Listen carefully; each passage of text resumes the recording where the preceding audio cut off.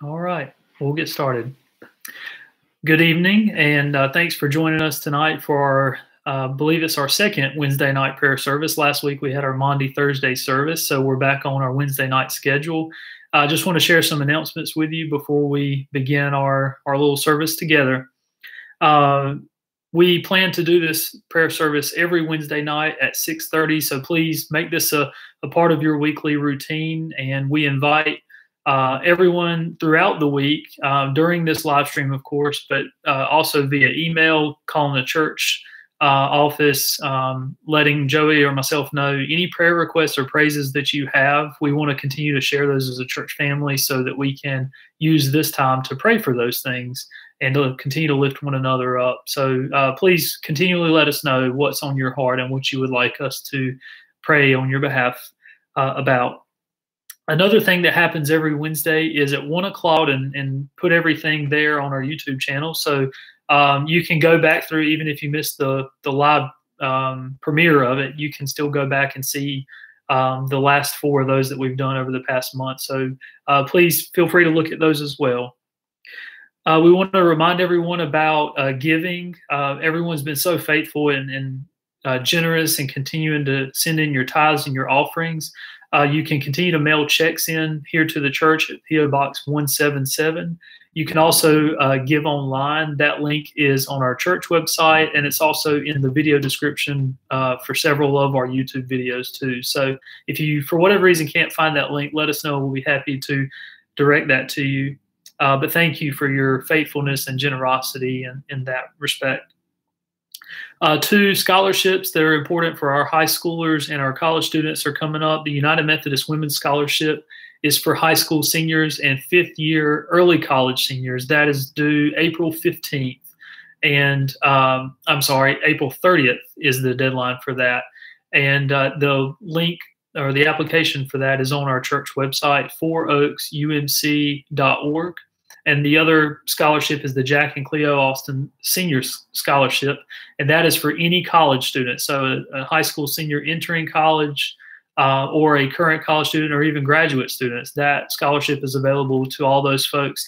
And that is also on our church website, and the deadline for that is June 15th. So we want to invite everyone who's eligible to please apply and take advantage of those opportunities. And lastly, we want to invite you to join us for worship on Sunday mornings, of course, at 11 o'clock here on our YouTube channel. We really enjoy making those and putting those together. And we want to invite you, if you want to be a part of that worship service in any way, feel free to let us know. We can certainly participate with your family in some way. We can be as creative as we like. So please let us know if you want to participate in worship in any way as well. With that said, that's all of our announcements, and we love you. God loves you and is here with us, so may the Lord be with you. Thank you.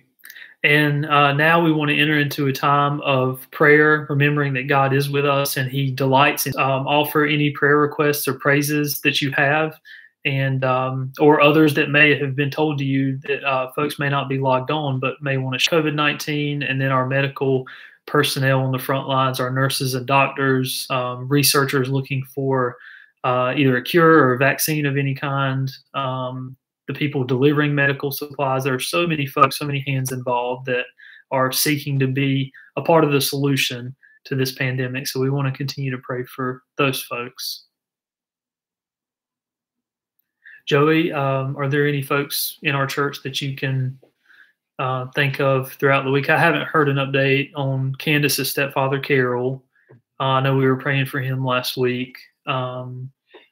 Stacy Williams, both her mother and father have the coronavirus. Oh, okay. In a hospital in Pennsylvania. I saw. Okay, thanks. Yeah, Leonard and Shirley. Okay, Leonard and Shirley, who are Stacy Williams' parents in recovering, but we certainly want to pray for them. Thanks. Any others that you can think of this evening? And Julie. Keep Julie in. She's a little better. Okay, yeah, Julie having some allergies and cold stuff. We want to continue to pray for her to feel better too. She's been struggling with that for several weeks. Any others?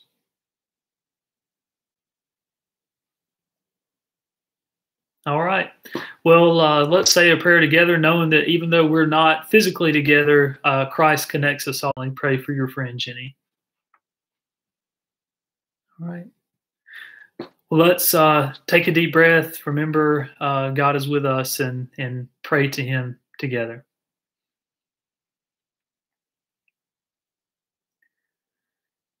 God, we thank you for this day and this moment, this life, for the fact that we are healthy and able to get on our computers or our phones and connect with one another in this way. We thank you for the beautiful spring weather you've given us today and in the recent days, and for the ways that even in the midst of stress and a new normal, we see signs of life and signs of resurrection all around us, Lord. The birds seem to sing a little more. The flowers are starting to peek out and blossom. The crops in the farmers' fields are coming through. And we thank you that we need only to look around in creation to see the truth and the signs of resurrection, Lord, and how the earth is waking up with joy and new life. We thank you, Lord, for Easter week and the fact that we as Christians continue to celebrate your resurrection and the truth that you are indeed alive and with us and active among us. You walk with us, Lord. You comfort us. You heal us. You are with us always. And we thank you so much for that truth and the hope that it gives us. We thank you, Lord, for the countless ways that we are blessed from day to day, for having normal, healthy days, from having food in our kitchens and pantries to eat when so many are doing without. We thank you for the gift of family and friends when so many live alone. And we thank you most of all for the love that connects us all together as a church family, that even though we can't be together in person, Lord, we still feel the warmth and the fellowship of one another's presence through things like technology deals next week or next month. Please provide for them, Lord, and sustain them in their time of need, and help us to consider as individuals and as a church what we can do to help the least of these around us.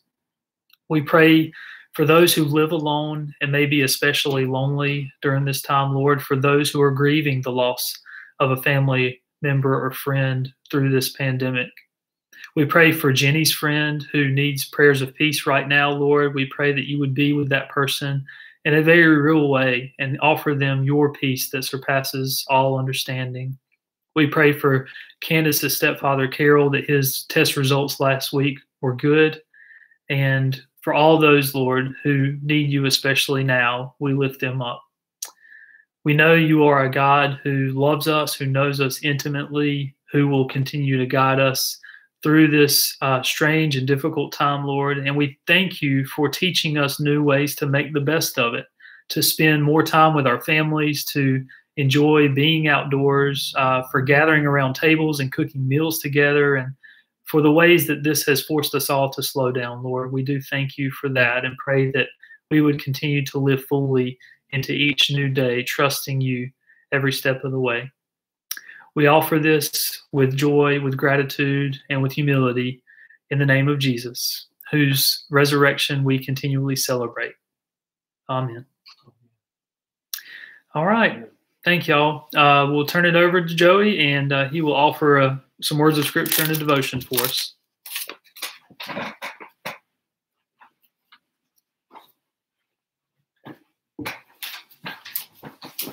All right. Good evening, everybody, and thank you for tuning in and tonight. And this is from the Holy Spirit, and will be helpful in some way. But the idea was, well, today is as well. Let me ask you. I'm going to start off asking a few questions. What is today? Okay, we do know today is tax day, and we also know that because of all that's going on, we've been picked as Matthew, or Levi, as he is called. Now, another question is, Jesus was accused of who he is and what was important to him. So is it lawful to pay taxes to the emperor or not? Should we pay them or should we not? But knowing their hypocrisy, Jesus said to them, why are you really great? Teach and think and hopefully come to the right answer for themselves. Now, the inference here is that they are not to give to Caesar what belongs to God. That's, I think, the main point that Jesus is talking. And all of us are hoping, if we filed or do file our taxes, that we will get a refund, that we'll do well as far as that goes. But I was recently struck as thinking about that our nation has set aside or stockpiled emergency equipment and all kinds of things that we have as a nation if we need those things. And in this case, it was medical equipment and those kinds of things. So so these are reservoirs of supplies and resources that we have. And it got me to thinking about, how are we able to have those stockpiles, have these things ready in case of emergencies? And I got to thinking about, all of the amazing things that our being responsible and paying our taxes, doing our fair share, enable our nation to have. And so I just listed a few of those things that I was thankful for and that we're blessed to have in our country, like the Mercy ships, the U.S. Navy ships, Mercy and Comfort, that have helped out in this time of crisis, FEMA, and we in North Carolina are well aware of all the hurricanes and natural disasters that we have, the importance of something like FEMA being there for us to help people have what they need and rebuild. Unemployment and stimulus checks that people are beginning to receive, those come from tax dollars. Our military that stands ready around the world so that we can sleep good at night, that protects our freedom. Government, federal, state, and local, schools, the lunches that are being provided for children, transportation and roads and bridges and infrastructure, Medicare and Medicaid, child care and Head Start, food assistance programs and food banks, many of which are funded through grants and resources and tax dollars. So all of that is to say that even though we don't necessarily like taxes or like paying taxes, we have an opportunity. I think Jesus is also implying in this passage that we as followers of Christ have the opportunity and the responsibility to be good citizens, and through doing our part.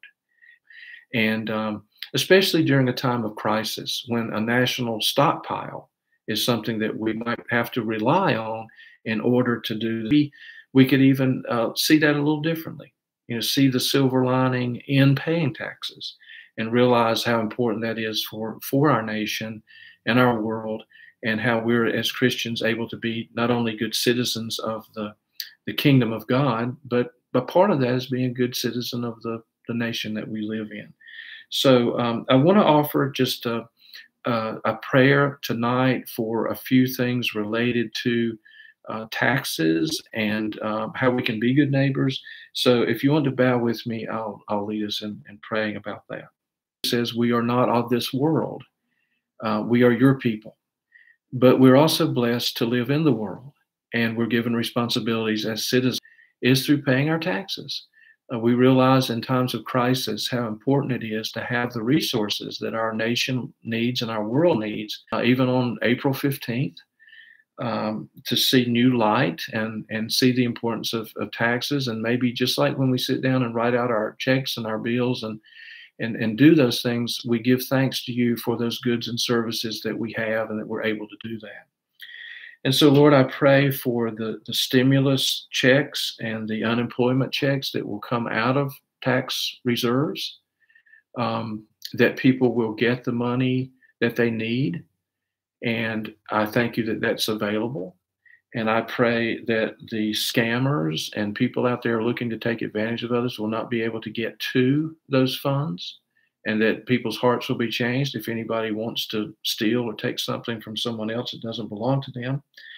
And Lord, I also pray for our government and our administrators and leaders at every level, that they will be good stewards and managers of our tax dollars and do good things with them. It's so easy to be careless when we're spending someone else's money. But if it's ours, we have a tendency to think a little bit more about it and be more responsible. So I hope that people will have those kinds of hearts of the tax world and help keep us legal and doing the things that we're supposed to do. I pray that they'll have a little time off and be able to get a little rest as they meet their deadlines and responsibilities. So, Lord, thank you for being Lord over all, and help us in all that we do to give to God the things that belong to him, and to give to Caesar the things that belong to Caesar, and to the nation and to the world, and to serve you faithfully and effectively in all that we do. And we pray this in the name of Jesus. Amen. So thank you for tuning in. Thank you for listening. The Lord be with you. Continue to take care of each other and to stay safe. Look forward to being with you in worship on Sunday. And we love you. Tyler and I are here for you. If you want to call us, or if there's anything you need or know someone that has a need,